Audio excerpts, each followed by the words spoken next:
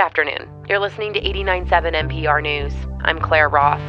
Pedro Hernandez Ramirez has cared for his stepson Juan, who has cerebral palsy, for 14 years in Elyria. But that changes today. He was scheduled to fly out of Cleveland Hopkins Airport to Mexico at 1:30 this afternoon. Hernandez Ramirez entered the country illegally years ago, and though he's been deported before, he was granted permission to stay in 2015, partially because of his caregiver role. His wife, Celeste Winowski, says the deportation leaves their family with few options.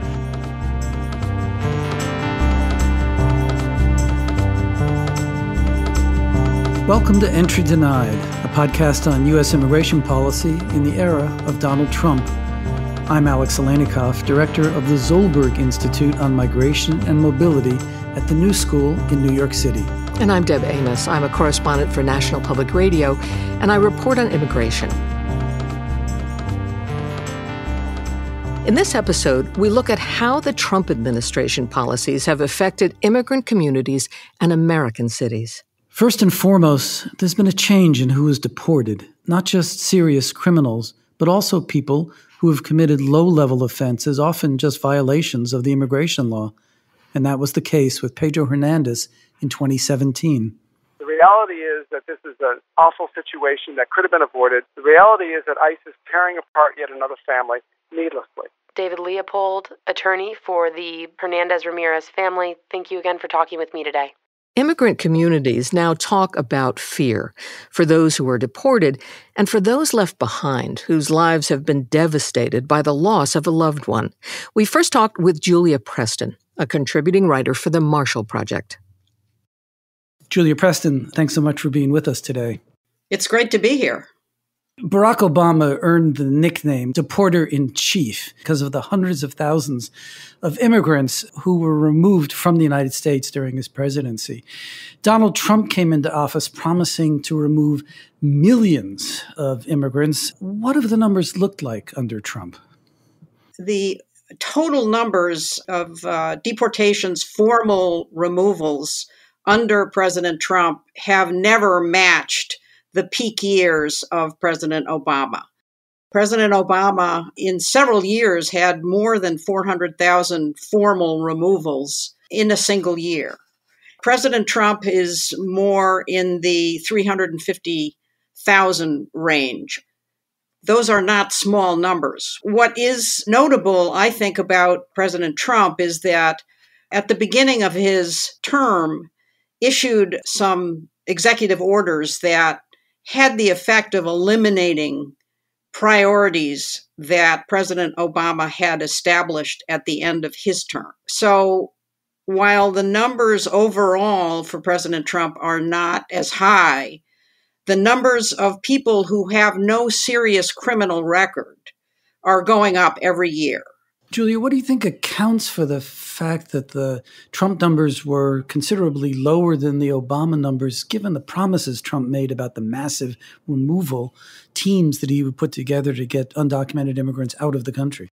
I think it's a couple of things. The first is that undocumented immigration from Mexico has dropped dramatically in the last 5 years. What we're seeing at the border now are asylum seekers, mostly from Central America, but also from other countries. And increasingly, those people are not getting into the country and not being able to settle in the country. The other thing is that the people who are here and who were subject to deportation proceedings very often had very complicated cases. A lot of these immigrants have been here for many years, and they have families. Some of them are married to United States citizens. Those cases were not cases where you could just do what ICE, I think, would like to do, which is just, walk up to the door, demand that this person come out, slap the handcuffs on them, and march them out of the country. Those options are not available to ICE anymore. At the same time, the Trump administration often promised a big crackdown. ICE was coming to the cities. It was just a matter of days. They would put out announcements. Was that a demonstration? Was it a kind of deterrence by fear, by saying that ICE was coming? And sometimes they wouldn't. At the beginning of the administration, I think it was just that the president did not understand basic things about due process and about what ICE has to do in order to mount one of these big operations. There was one instance about a year ago where the president made a big announcement. We're going out there. ICE is going to be fanning out across the country. And then nothing happened.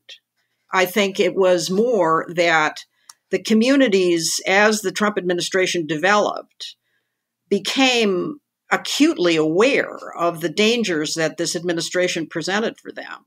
And there's much more organizing, much more mobile phone apps, networks of information and caution, a lot more training about what to do if immigration and customs enforcement appears in your community or comes to your door.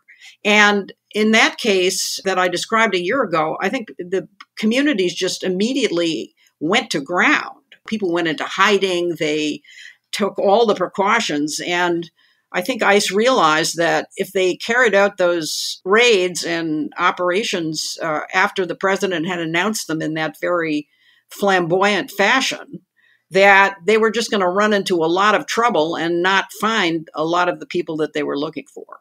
All that being said, I do think that the tone of this administration, the president's rhetoric in terms of describing immigrants in general, and particularly immigrants from Mexico as being rapists and criminals, had a profound effect. People live in fear.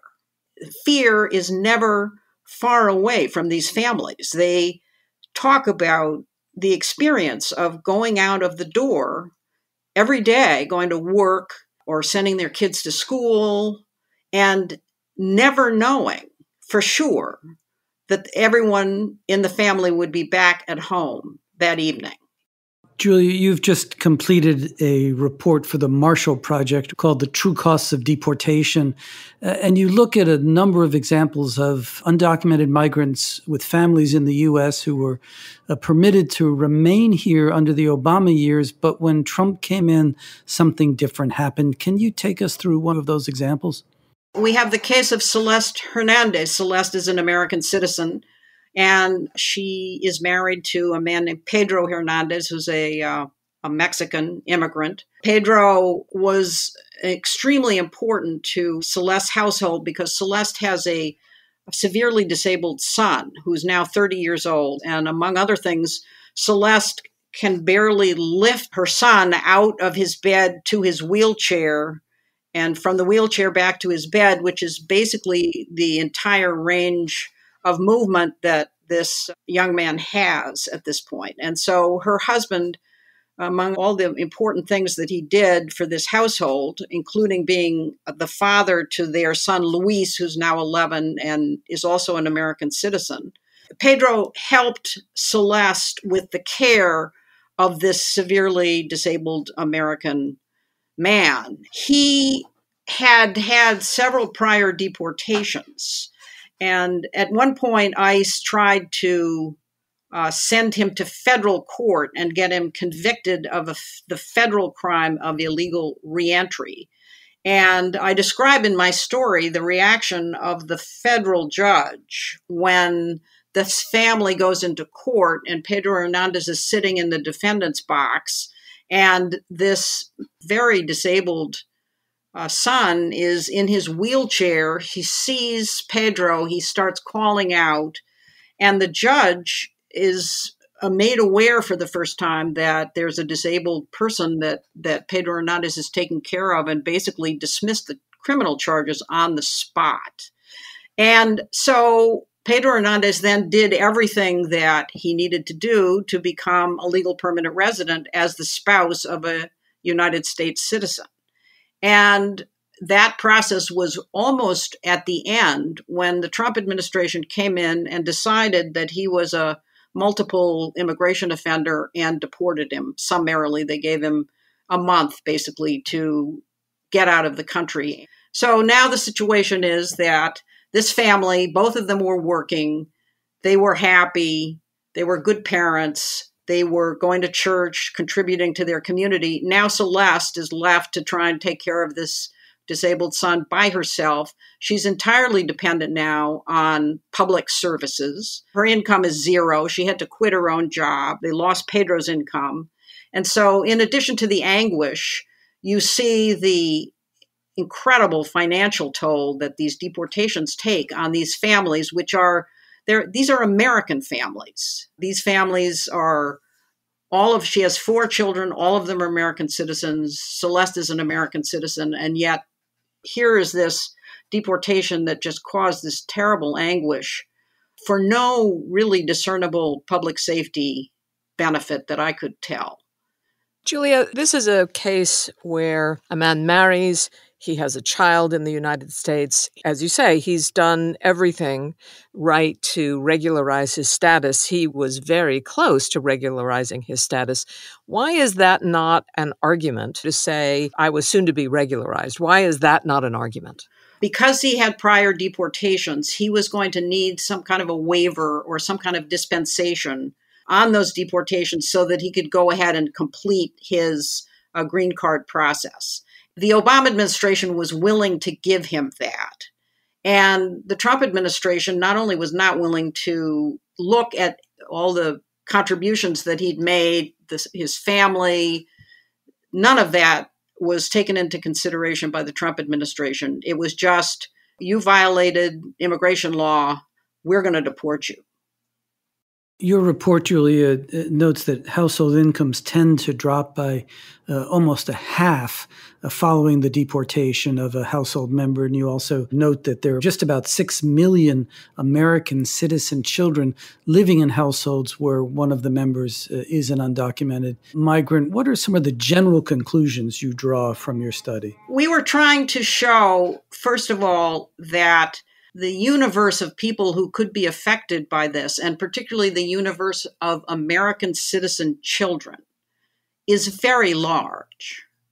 The second thing we were trying to show is just how damaging this kind of deportation can be when you have a family that has American children in it. Both parents are working, you take out the undocumented breadwinner and you're facing financial catastrophe. This is family separation. And it's much more permanent and enduring than the family separation that we saw at the border. The impacts of this kind of separation are much more enduring, and they not only affect these families, but they also affect the communities. One of the things that I saw in Painesville, Ohio, where 2 of the families that I wrote about live, is how demoralizing this was to the whole community. The other thing that I became aware of in the course of doing this reporting is the whole idea of self-deportation. How many people have left because they thought that ICE was actually coming after them, and they realized that if they wanted to have any prospect of living in the United States legally with their children and their families, that they were going to have to leave and try and come back. Of course, the Trump administration would view that as a victory. They say that our policies are working because we're sending people home. Other people are leaving out of fear of being deported themselves, and it saves the U.S. The resources of having to remove someone, and it reduces the undocumented population in the United States. What's the answer to that? One of the self-deportations that I write about in my story is the case of a man named Alfredo Ramos. Alfredo had lived in the United States for decades. He had been deported many years ago, but he lived in the United States. He had 2 U.S. citizen children and was a very hands-on, caring father to these kids. He was a passenger in a vehicle that was stopped in a very minor traffic stop, and he ended up getting into the lights of ICE, and he wasn't deported at that time, but when the Trump administration came in, they started to come looking for him. So Alfredo ended up deciding that he wanted to leave for Mexico so that he would have a chance someday, hopefully legally, to come back and be with his kids. About a year after he was living in León, Guanajuato, he was gunned down on the street, shot 27 times in a case of mistaken identity. The traffickers left a note indicating that they thought he was somebody else, a rival trafficker. And the police determined that it was a case of mistaken identity. So here we leave two American citizen children. His son, Christian, is now deployed in a high-risk assignment in the Navy. He enlisted in the Navy, and his daughter is a track star in high school. And, they don't have their father. They miss their father. They're mourning for their father. And what was achieved, what was gained from this, the trauma to the family, the shock to the community, what was achieved? What was the public safety advantage to this? From the beginning of the Trump campaign, he promised that he would get what he called bad hombres out of the country on day one. We have already seen that the deportation numbers in the Trump administration are, in fact, lower than they were in the Obama administration. By the Trump administration's measures, has their policy been a success? I get the press releases from ICE every day. There are some very bad people, and some of them are Mara Salvatrucha people. They're gangs across the country, drug dealers of one sort or another, and those people, they're closing in on them and they're getting them out of the country. I think you could make a strong argument that maybe that's what ICE should be doing, is focusing on some of the really dangerous criminals that are in the country. But unfortunately, what they've done is take that relatively small population of dangerous criminals and expand the imagery out to cover virtually all of the immigrants in the United States. So while ICE, I think, has been successful and pretty well focused on confronting some of these gang members and, other people that I think we can all agree we don't want to be in the country, the problem is how this policy has affected so many communities in the country that are just hardworking people that are just trying to make a life in the United States. Julie, what's your main takeaway from the work you've done in this area? I'm just trying to get people to start thinking about the aftermath of deportation and its public policy consequences in communities across the country. The deportation happens on one day, but the devastating consequences, the anguish, the financial disaster, the trauma for the children, these things are lasting implications, and this is happening on a mass scale. We are in an age of mass deportation from this country.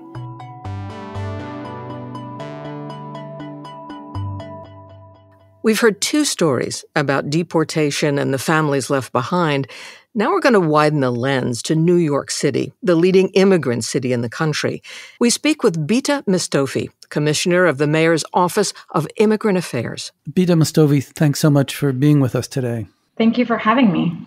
You're in touch with many, many people in immigrant communities and immigrant organizations throughout New York.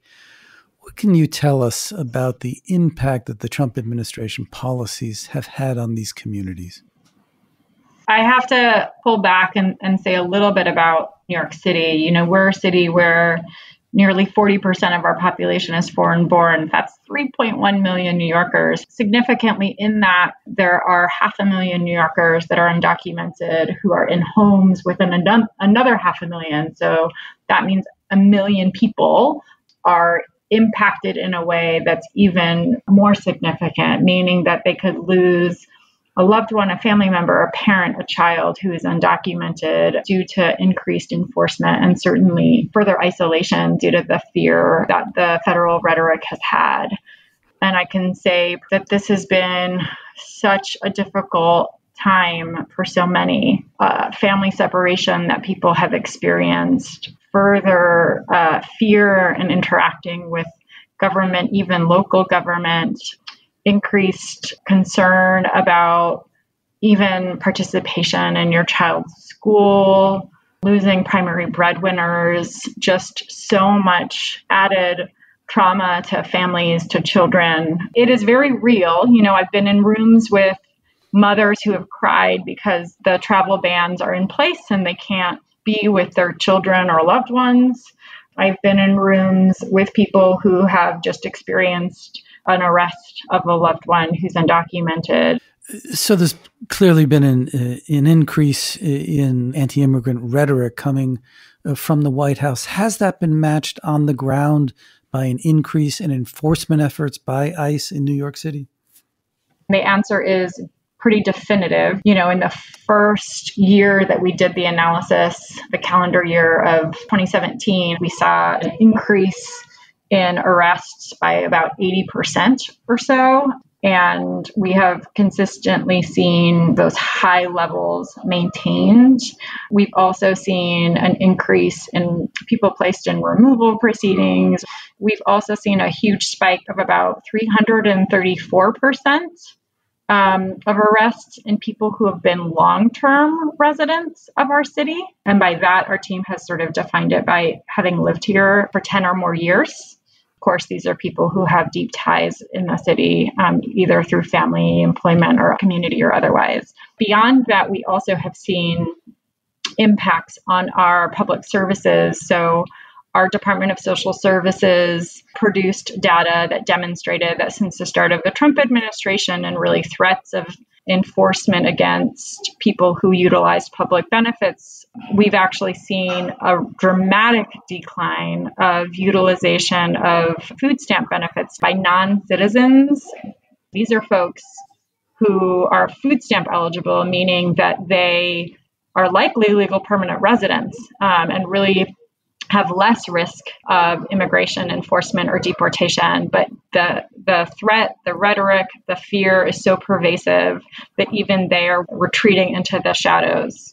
How do you convince an immigrant population to continue to cooperate with the city when they see that deportations continue even through this pandemic? How do you convince them that New York will protect them, that you can stand up to the punishments coming from Washington?